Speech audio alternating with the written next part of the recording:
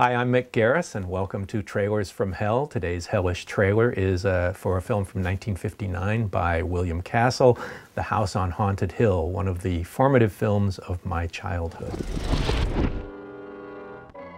House on Haunted Hill, the exterior of that house is the Ennis Brown house in the Hollywood Hills.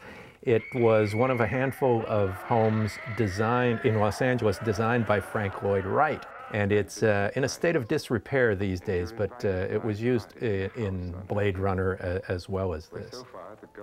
One of the Frank Lloyd Wright houses in LA was bought and restored by Joel Silver, who ended up producing the remake of House on Haunted Hill 40 years later with Bill Malone directing it. So a little piece of trivia there. Julie Mitchum, who played the character of Ruth, was Robert Mitchum's sister. She only made, I think, 4 or 5 movies, but this was one of the, probably the only famous one she was ever in.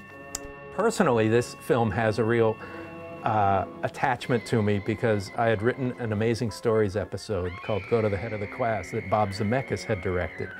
And it was written as a half-hour, and Zemeckis shot a lot of extra film, and they turned it into a 1-hour episode. And so the opening title sequence is over a scene from House on Haunted Hill that goes on and on and on, and it's really dull. And they released it as part of a theatrical feature overseas, and they cut most of that House on Haunted Hill footage, fortunately.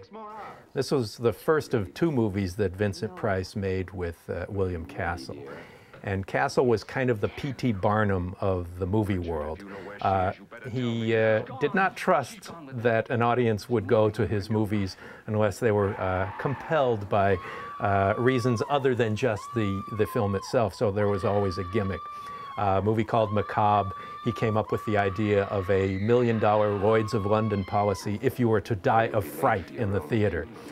In The Tingler, there were little vibrating machines under about 1/3 of the seats in the movie theaters where it played, that every time the Tingler would show up, it would go and you'd get a little shock, a little jolt.